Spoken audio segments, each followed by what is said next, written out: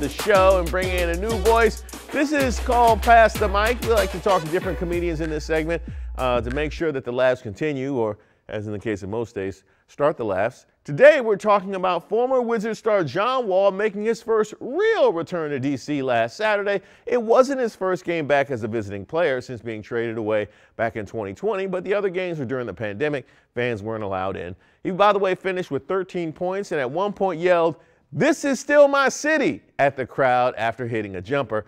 I wanted to see how the people of the city were feeling, so I brought in comedian Damo Hicks to discuss. I was happy to see John. I was happy to see him get showered with love and affection. You gotta see me if you are Bradley Beal and my man comes back and he yelling, "This is still my city." Come on. You gotta come. I'm Team John Wall, but if I'm Bradley Beal, you gotta see me. You're not coming back and yelling, "This is still my city." But he don't have the same clout as Wall. He don't. That's what I'm saying. You can't. Nah, we're not doing that. We're not doing that. If I'm Beal, nah. I'm taking Wall any day of the week, though. Hey, look, I would have demanded a trade if I was Bradley Beal. If he yelled, "It's still my city," and y'all cheering him, I'm out. Like, nah, we're not doing that. Yeah, man. I don't know. I think, look, Wall still has a place in my heart, dude. Him and Gilbert Arenas, those are the only two that still have places in my heart. Wow. Gilbert, but not Tough Juice and not Anton Jameson. You go Team Gilbert even after he shot the team in the foot. I mean, the guy can ball. Yeah, the guy can ball, dude.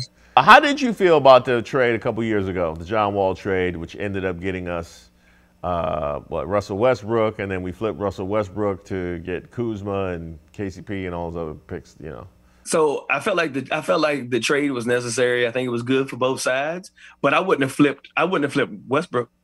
I wouldn't have. Bruh.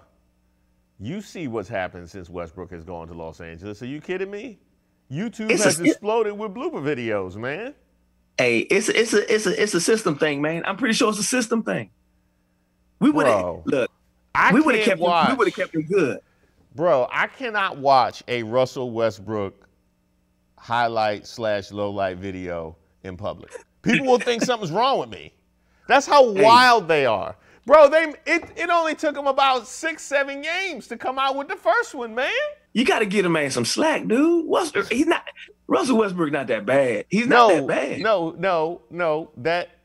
That contributes to it. I agree with you. He's not that bad, but I don't know. I think he gets a bad rap. I will say this in your defense, though, because you're saying that you wouldn't have traded Russell Westbrook. We are going nowhere. Absolutely nowhere. Like, we are treading water, and we're stuck treading water because of the contract we just signed Bradley Beal to. So if you were going to sign Bradley Beal to the contract you ended up signing him to, and give him the no trade clause, you might as well have Russell Westbrook. Like, I mean, really, you might as well. I will give you that. At least it brings the media. He does. It would have brought the media attention.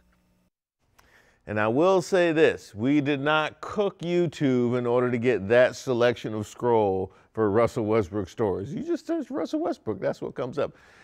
If you want to support Damo, check out his apparel line called 4 Deuce Apparel. You can see more at 4deuceapparel.com.